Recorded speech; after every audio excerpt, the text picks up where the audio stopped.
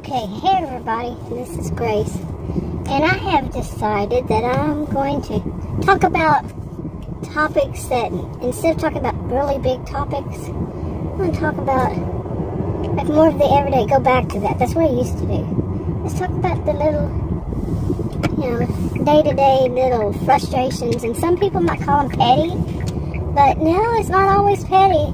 I mean, it might be small in what it is, but it's instead, think of what was the purpose behind that. Whether the person's doing it to you or the person's doing it to anybody, that's just how they are, whatever. What is the purpose? The purpose, yeah, can be much, much, much deeper. Much, much, much more all around. Like, but if I put this on a channel, I've never talked about bigger topics. You'll know that I was talking about bigger topics. I say bigger, but yeah, they're more like you might see on TV. Anyway, the reason I'm doing it is because I'm having these bigger topics. I had a whole bunch of stuff happen all at once, and my brain felt really overloaded. I was overwhelmed, in other words, but it felt like overloaded. Seriously, like I had way too much in there, and I was making videos right and left just to try to sort through it, which I'm glad I did, because I did sort through a lot of it, and I would put them on a private channel just for, just for me. And but anyway, one of the things that I would call, in comparison, lesser, was what just happened. I just went to a grocery store. And in the grocery stores, I jokingly call where I live, not where I live, but certain areas. It is a fictional. Boy, can I get this out? A fictional something I call Narcissismville. Okay, seriously, Narcissismville, because so many people think it's all about them.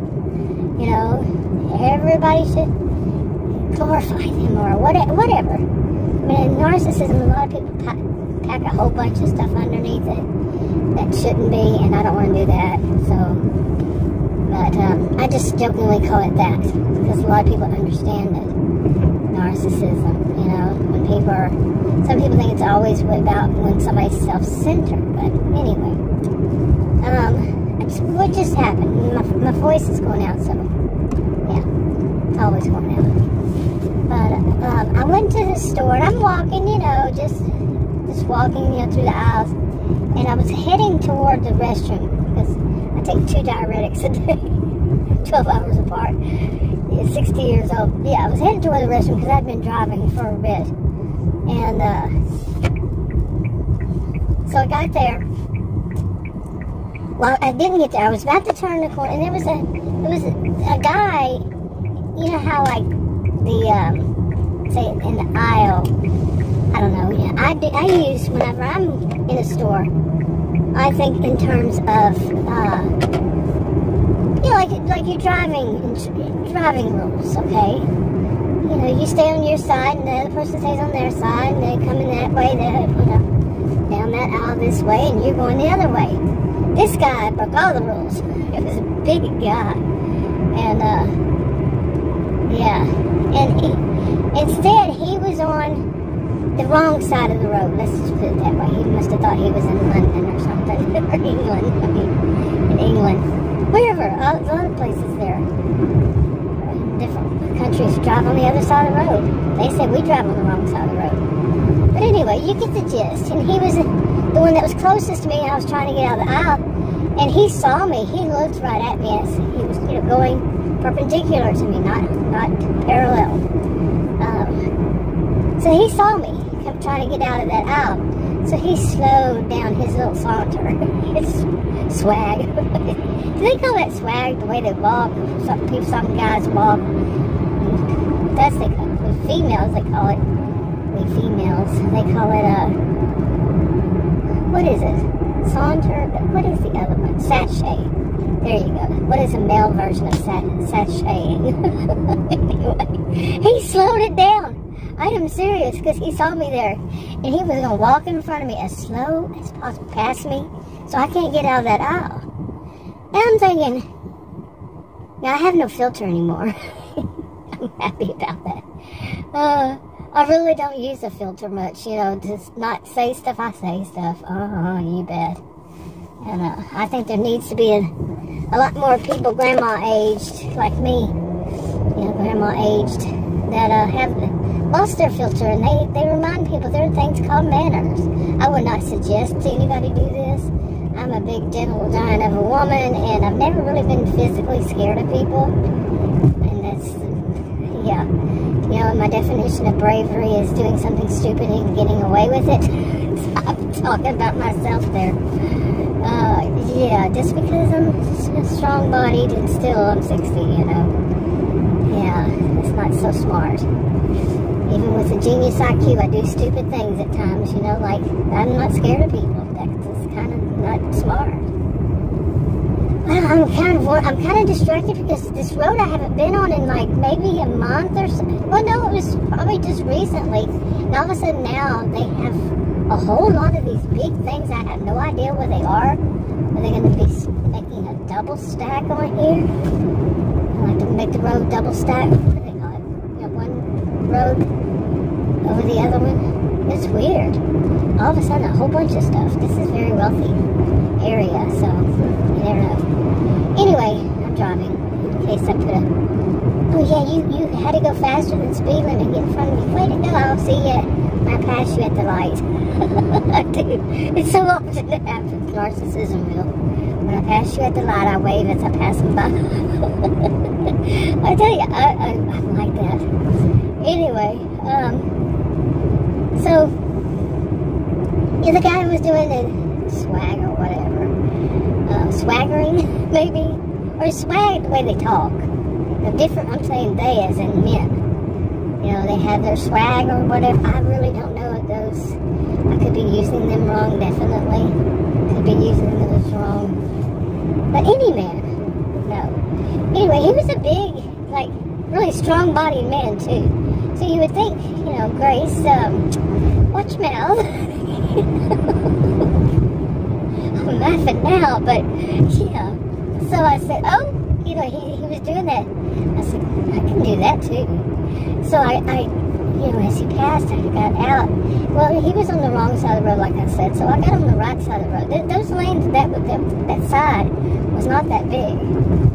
And I walk really fast as it is. And so I started walking, and what was he going to do, hit me?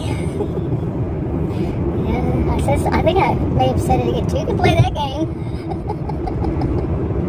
I'm just weird like this sometimes, seriously.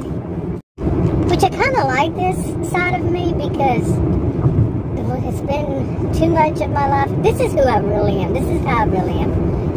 People would say I'm a little bit on the impish side. I used to be really witty. Used to be. I don't know about now. But just things that I think I tend to do things that other people just don't do. And I laugh about it. But anyway, so this big guy. And what is he going to do? Definitely is not going to attack a 60-year-old woman in a grocery store. You know. Yeah, that might be frowned upon. But you never know. That's why I was to say, don't listen to me.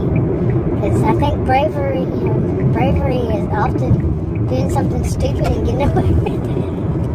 This would be my something stupid.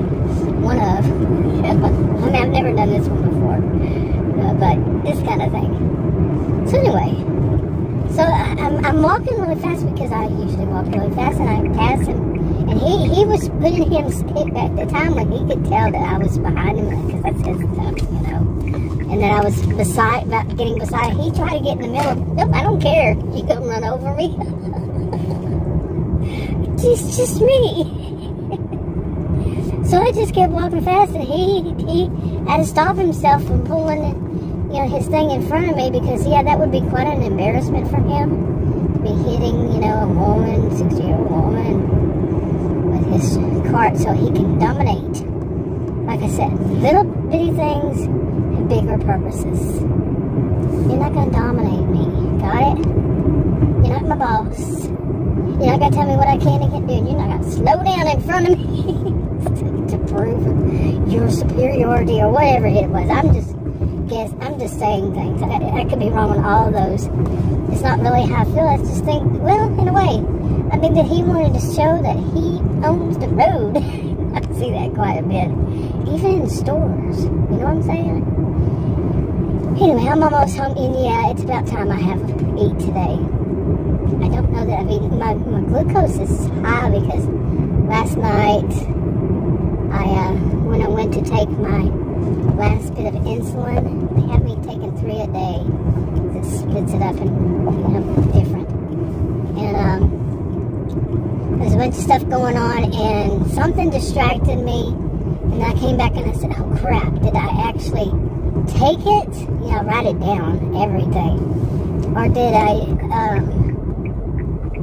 Or was I about to take it? But what I do is I always write it down after I complete the whole thing. I write the time, date, well, it's already going to have a date. And just put where I put it on my, where I inject it. And, like I put, today is what day? Tuesday. Where I inject it, what side, where on that side. Just, brief, really brief. One little line on a note card, a notepad I keep them on, and, things like that. And how many units, because I take 3 times a day, I take 3 different units, amounts of units. This is what the endocrinologist told me to do. And so anyway, I make sure I have it, and I don't put it on there what time until I'm finished. Okay, that way I won't screw up. Well, nothing is perfect. The best laid plans. I've been doing this for 2 years. And yeah, eventually I was going to screw up. This month is 2 years. So, and I did. I got distracted with something and wrote the time down. And wait a minute. Yeah, that's how it went. Wait a minute. I didn't take it yet. But I even put the needle in packed it all up and everything, so it was just the momentary right then at the wrong time's distraction. And right then. And I take 3 times a day. I mean, that's a lot. You have some people most people I think take it 1 or 2 times. I don't know. That's what I've heard. I am not an expert on anything medical. Don't listen to me. I am not I'm not a voice of authority. So anyway, so today it's high. Well, when I did take it, I just took there's a crow chasing a squirrel. I thought it was another bird, but no, a crow chasing a squirrel over here. Okay, you meanie. But, anyway, so my glucose is high. Then I didn't want to wake up this morning so early as I usually do to take it. So I was late on it this morning, although I took 3 units more. I shouldn't say units, because the one I take is very different than the other ones, and as it is. So that's a lot. For some people that would be way too much. Way. So at least as far as I know, for what I've heard. Don't listen to what units I said. But for me it wouldn't be that much more. So I could adjust this anyway because of what the way she said it. That endocrinologist told me to take it this January, I think. And it was my first time to have to do those, and just weigh it, see how it works, and all that. I've even spoken to the pharmacist, so I trust the pharmacist personally. I'm not saying anybody else should. I trust the pharmacist. Yeah, I really do. I've not really had a bad pharmacist. I had ones with bad attitudes, but really when it comes to what they do, yeah. Anyway. But so today mine is a little off, my glucose, and maybe that's when I'm a little off.